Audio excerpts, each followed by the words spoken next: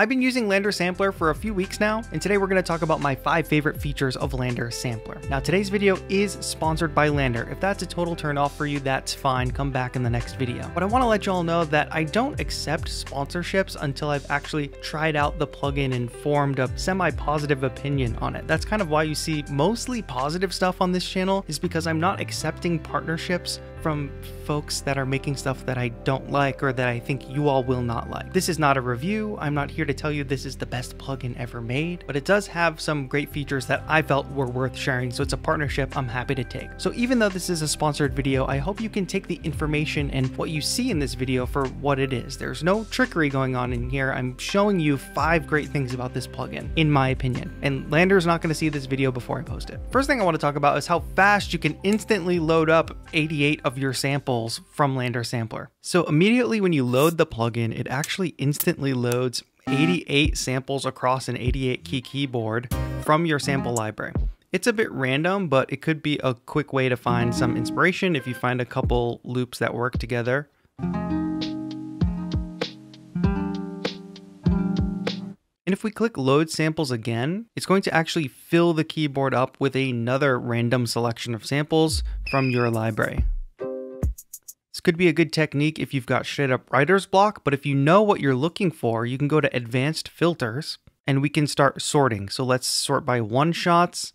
Let's look specifically for percussion. And you can see that we've narrowed it down to about 1,200 samples. And we're going to load those samples across the keyboard, or at least 88 of them from my library. So now I've got all my percussion samples. This is going to really speed up your workflow because instead of going into your browser and searching by one-shot kicks and just going sample by sample, you instead can just instantly load up on your MIDI controller a bunch of kicks and audition them in your track in real time. So you know exactly how they're going to sound in your track. This works with any kind of sample. To me, it's a much faster way of finding what you're looking for and being able to play it in your DAW. All right, now let's talk about using the sequencer to make your own loops. Now, aside from just finding some samples that you like, we can also sequence them right in LANDR Sampler. So let's take this rim shot and let's sequence it across this timeline. This will also sync to our DAW's clock if we just enable sync right here. So that's sequencer lane 1, but we actually have 4 sequencer lanes. So let's drop another note in here. Let's increase the length of that note. And there's also a dedicated kick lane. So if you just need a sense of tempo or beat, you can go ahead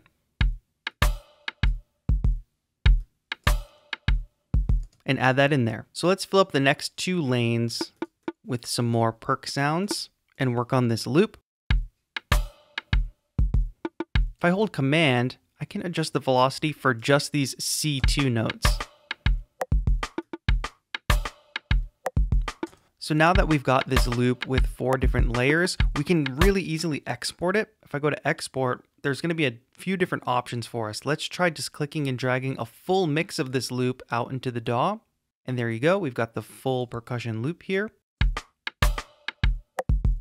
But even more useful, we can separate all those layers. And when I click and drag this out into Ableton Live, we're going to get all 4 samples. And if I hold Command, I can stack those samples. So each individual part is pulled from that sequencer loop. There is also an option to pull out MIDI, individual parts or a mix, whatever you want. One last thing I love about this sequencer is that there's a generate function. Sometimes it can get a little crazy, like you can see it filled every step here. Doesn't sound that great, but we can include some space. And if we turn the space up, we get more gaps in our rhythm. And I can just click generate until I find something that I like.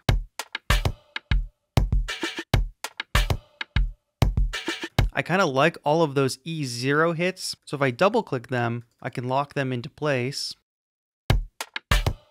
And I'll even lock these notes in here too. And let's generate a few more around those.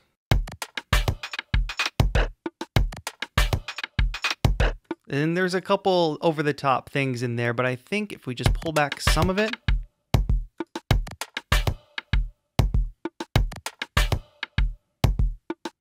Suddenly we've got something new and cool. Now you probably noticed that we could export dry or wet samples, and that's because there's FX baked into LANDR Sampler, as well as some other sample editing features, which can help you take these samples and make them sound more unique, more your own, especially since somebody else could have downloaded the same sample and could be using it in their song too. We can change these effects for each individual sample, or we can dial in some main effects that will affect every sample. Let's stick with just effects on this individual sample for now.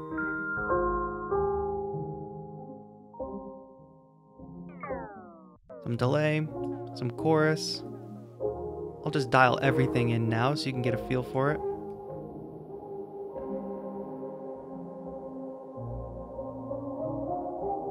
Huh, now it's like really ghosty sounding.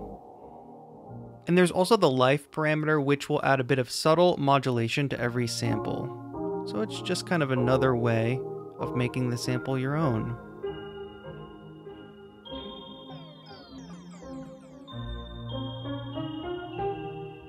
But just remember, if I play a different sample now, it will not have those effects. Those effects are living on this sample right here. And just like I showed you earlier, we can export with the effects baked in. You just want to make sure that on the export page, whatever note your sample lives on, so this is note D1, just set LANDR Sampler to D1, drag it out, and now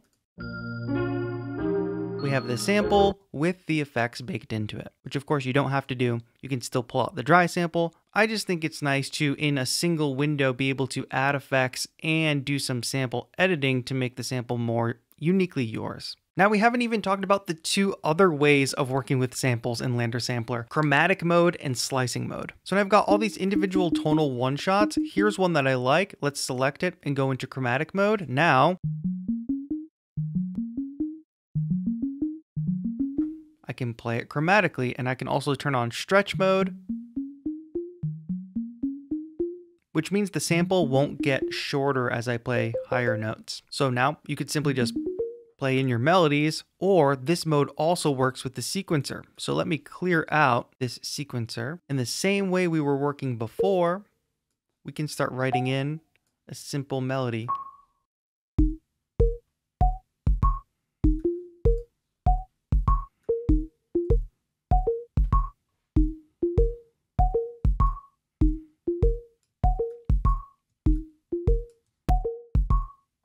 Add in some effects like we talked about before.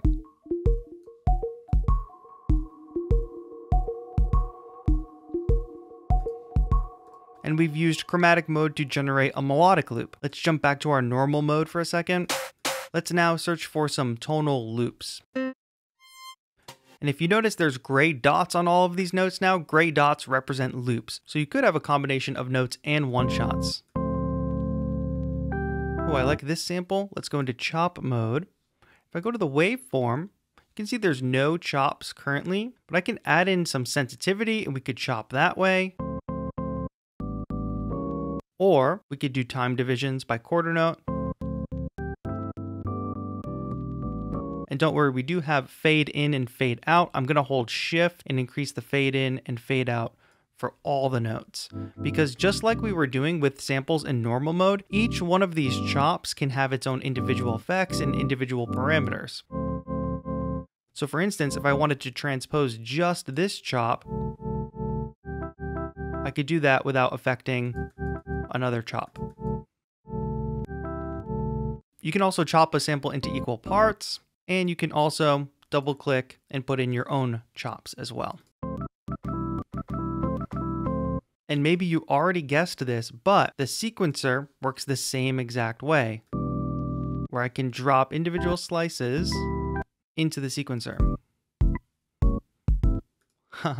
We do need to turn up the length for these samples though.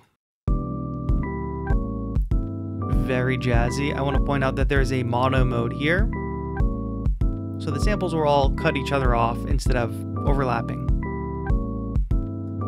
So across these three modes, this is pretty much all of the ways I would like to be working with samples. It's nice to have access to many samples at once. It's nice to be able to play samples chromatically. And of course, it's nice to slice samples up and be able to edit them all in all the ways we would usually edit samples. And I think the magic of having all of those modes and all of those ways of working with the samples is valuable because it's all in one place rather than being spread across your DAW or another plugin. It's all in one plugin. But speaking of magic, that's actually my 5th favorite feature. So I've loaded up some more random samples here.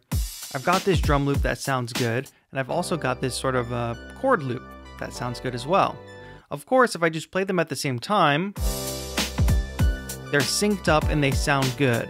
But now if I release that, that melodic sample is always starting over when I trigger it, which is not the worst thing in the world, but let me direct your attention to the magic button. What the magic button does is makes it so all your samples are aligned in time. So if I trigger this melodic harmonic sample here, and I want the drums to come in, they're gonna come in on the correct beat. It's not just gonna start the sample from the beginning. So you could hear I was able to play a pickup on the drums there. No matter how many times I tap these, the samples will keep playing through. Listen to it in reverse if I do that with the chord loop.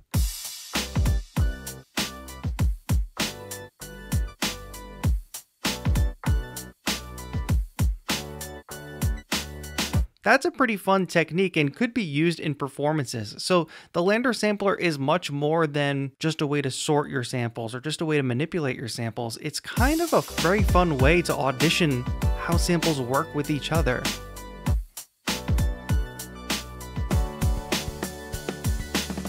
So what do you all think of LANDR Sampler? Let me know in the comments down below. To me, this solves a big problem in the production workflow. I do not want to be browsing Ableton Live's browser just scrolling through individual samples anymore, especially since I can just instantly load all these samples up on my keyboard like really quickly now. And I'll also say, as somebody who makes sample packs, building loops and editing samples alone in LANDR Sampler is kind of way easier than using a bunch of separate tools or even using some of Ableton Live's tools. You can get LANDR Sampler as a part of LANDR Studio with 40+ other plugins, or you can just buy it outright for a one-time purchase. Check the description down below for more details. Thank you all so much for watching. This has been TAETRO. Have a good one.